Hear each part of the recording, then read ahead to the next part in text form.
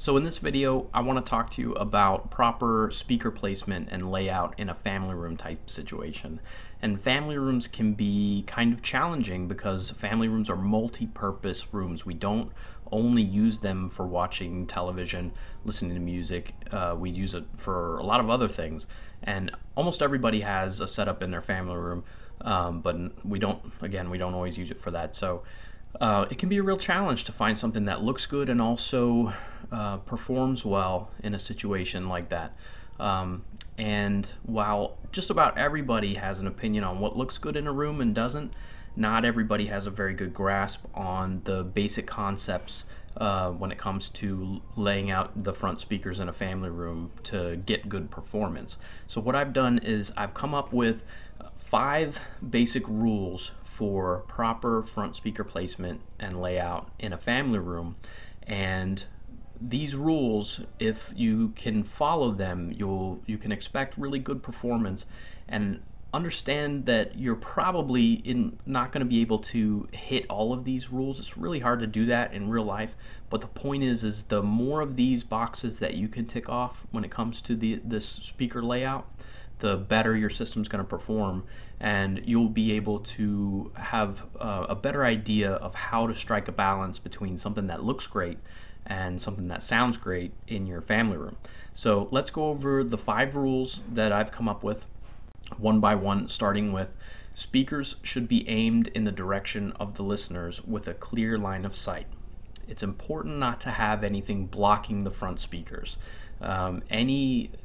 From where you're sitting, if you need to be able to see the front 3 speakers, and they need to be pointed in your general direction. And the reason for this is that we need to strike the right balance between the direct sound that comes from the speakers and right to your ears, and reflected sound that comes from the speakers and bounces off the walls and ceilings and other surfaces in the room to create that feeling of space.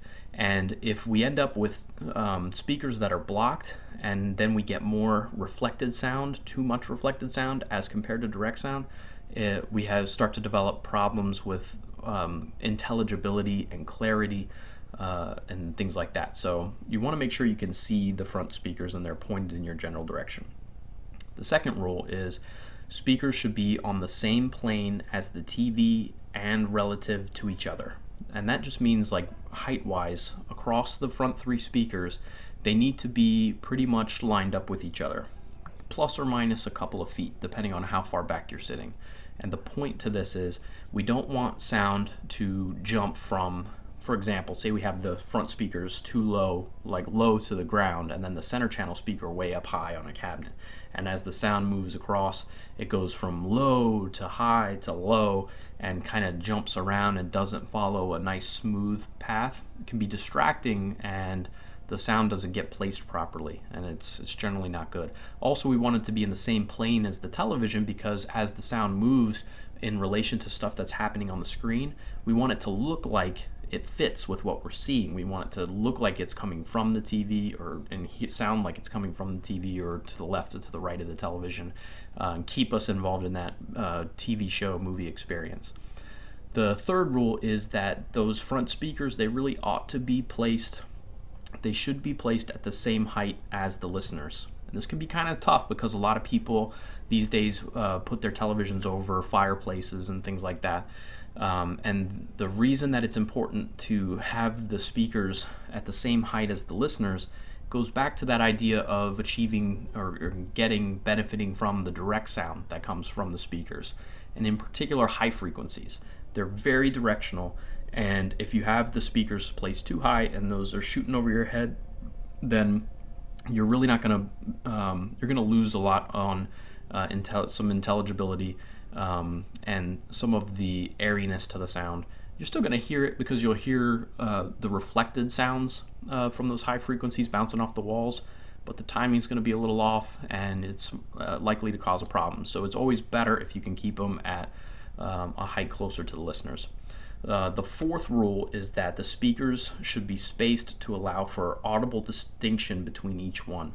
If you have all front 3 speakers squished in together underneath the television set, it's going to be kind of tough to distinguish left to right, right to left, and really benefit and appreciate that big soundstage that you can get from having your speakers properly spaced, and appreciate the movement that happens on screen as things go across the screen and such. So you really ought to try to achieve good spacing between those front 3 speakers. And the last rule is that the center channel speaker always stays with the television, because the only role for the center speaker in the system is to anchor anything that happens on the screen to the TV screen.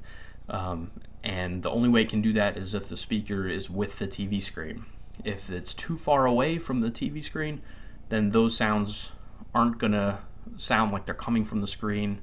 It's really not doing its job anymore, and the placement's just going to be wonky and it's not going to sound right. So next I want to show you some actual family room type situations. I've pulled some random pictures off the interwebs, and I want to go through a few of them with you and show you how we can apply these rules to these real world family rooms in hopes to get the best result possible. So let's take a look at that now. Okay, so here we have a nice, lovely, contemporary looking family room type situation. They don't seem to have a sound system yet. So what could we do in a scenario like this where we have the TV resting on this piece of furniture? What kind of speakers would we use? Where would we put them? Let's take a quick look. So I think the first thing that we need to do here is let's clean up the TV situation by mounting it on the wall. So I'm just going to get rid of that, and we're going to put it up on the wall there, which looks a lot better. Excuse my amateur Photoshop abilities here, but I like the way that looks better, and it's also going to give us a spot to rest our center channel speaker. So when we add the speakers here, what I would do is something like this. We got a couple of column speakers flanking the piece of furniture, a center speaker resting there. So let's consider our rules here just for a moment. First, the speaker should be aimed in the direction of the listeners with a clear line of sight. That's pretty obvious. They're all pointed towards the listening area. There's nothing really blocking them that we should be concerned about. Speaker should be on the same plane as the TV and also relative to each other. You can see here that they're close to the height of the television. So the center channel anchors the voices and the things that happen on the screen to the TV screen. And they're all on a very similar plane, so we can expect smooth transitions as things pan from left to right and right to left and so on. Speakers need to be the same height as the listeners, which they are. We've got a nice low TV mounting height here, and the speakers are pretty darn close to the height of the listeners when they're sitting down, and they should be properly spaced to allow for audible distinction between each one. We got nice separation between them. So, and I've already mentioned how the center channel speaker stays with the TV. So, feel pretty good about the placement in a setup like this. And really, when you consider the aesthetics, anytime you have a piece of furniture already on the floor, you can get away with doing really nice, great sounding column speakers like this, and they make them in a lot of different finishes that include real wood furniture grade finishes to blend with just about any decor. So yeah, I think this is what we would do here. So let's move on to the next scenario. All right, so here we have a setup with a large TV on the wall, beautiful looking family room type setup, might be a basement even, and these people have got some advice. Somebody told them to put the front 3 speakers way up in the ceiling there, and I'd consider that to be bad advice based if you go through the rules that we set up. So let's pretend that these people, they saw my video, they saw this video, or they came to me for advice and decided they weren't going to do that. So let's get rid of those real quick. So I think what we got to do here, best solution to this would be to do on-wall speakers with a really nice on-wall style center. So what I'm going to do is just kind of raise the TV up a little bit and then add my speakers in. So what I've got here is on-wall speakers that match the height of our setup as the left and right, and then I've also got a nice almost like a soundbar style center channel that matches the width of the TV. Aesthetically, this looks really good. It all looks like it goes together, and it achieves some of those rules that we're after, like having the speakers aimed towards the listeners, and without being blocked. Those ceiling speakers are aiming straight down. They're not really pointed at the listening position, so they don't follow the rule quite so well. These do a much better job because they're pointed out towards the listeners. They're much more in line with the television screen, in a similar plane to each other. They definitely succeed in fulfilling that role. So things make sense as they happen relative to the TV screen. Center channel's anchored with the television, so everything sound that comes from here sounds like it's coming from the TV screen there. And spacing wise, we do pretty well. I think they're spaced enough that you get a feel for the sound that moves. It's not, this scenario doesn't really allow for much more wider spacing, I don't think. This is, I think, a much better solution than what they started with, and this is what I would do and still have it look pretty amazing in this setup.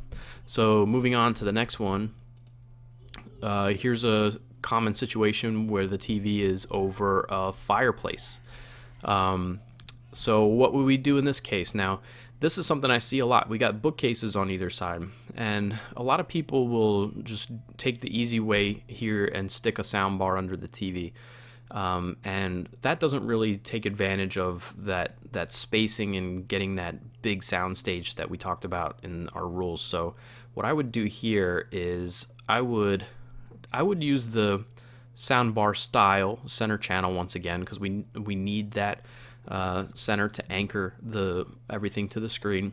And then I would put some small bookshelf speakers in the built-ins and pick a finish that complements the room or matches or paint them to match the built-ins there, so they blend nicely. Now we've got that wonderful spacing, nice big sound stage. The center channel anchors the voices to the screen. The height is close to that of the listeners, and they're all in a similar plane with the TV and with each other. So we've satisfied, once again, just about all our rules there, and didn't really detract from the look of the space. So let's see what's next. We got another fireplace situation, and you can see here that the people do have the speakers here up above the TV in wall speakers, and this is not a bad setup. You can see that they got great spacing. They got the center right with the television, and they yeah, they're generally aimed towards the listeners, out into the room instead of down at the floor. Although this looks like it's a pretty small room, so there's a lot of information that's shooting over their heads. But if it was me walking into this for the first time, let's see, I would I would not have necessarily gone that direction. What you could do is raise that TV up a little bit and then add the speakers like this. So take advantage again of these bookcases, bring them down closer to the height of the listeners, still get that nice spacing, and also use that soundbar style center channel speaker up with the television so that it sounds like it's coming from the TV screen. I think this looks a little bit cleaner, and it's going to sound a little bit better. Just to touch on the idea of the in-wall speakers. In-wall speakers are usually made to try to kind of blend in and disappear in a room. The problem is when you do them with television that's a natural focal point of the room, your eye's drawn to it, and then it looks like you were trying to hide the speakers, but there they are right there. And they instead of looking cohesive, it looks like something you tried to hide but failed. Ends up not looking quite as good as I think a more cohesive solution with speakers that look like they belong with the television would. And also generally performance-wise, in-wall speakers don't do as well as a traditional cabinet in-room type speaker does as far as sonic performance goes. Let's take a look at one last scenario here. So here we've got another family room fireplace situation. Really common to put TVs over fireplaces, so it's so easy to arrange furniture around the focal point of the room, which is often a fireplace and a television. So let's go ahead and mount a TV for them. Oops, right here. I think this is probably makes the most sense. We've basically just got a TV and, in this case, a soundbar, because since we have different things happening on either side of the fireplace, it's hard to come up with a symmetrical solution here. There's not much we can do with a speaker on this right side of the fireplace, and the built-ins are nice for bookshelves, but we can't duplicate that on the other side. Not enough spacing on the wall to really justify doing on-wall speakers to the left and right. So this is one of those examples where a soundbar type 3-channel or 2-channel speaker makes the most sense in a room to balance aesthetics with good sonic performance. This at least meets the rules of directing the sound out towards the listeners and anchoring the sound with the television and looking good. So I think that'd probably be the best option here. So that's pretty much it. I hope after watching this and going through those examples, now that you have these 5 basic rules of placing your speakers in your family room, you feel a little bit more comfortable knowing what will work sonically, so that you can balance that with what you know is going to look good in your room and come up with that great result of having something that looks great and sounds great. In future videos, we're going to discuss what to do with the rear speakers and what to do with the subwoofer for situations like a family room. But now that you know what to do with the front speakers, I think you're well on your way to having something great. So thanks again for watching. See you next time.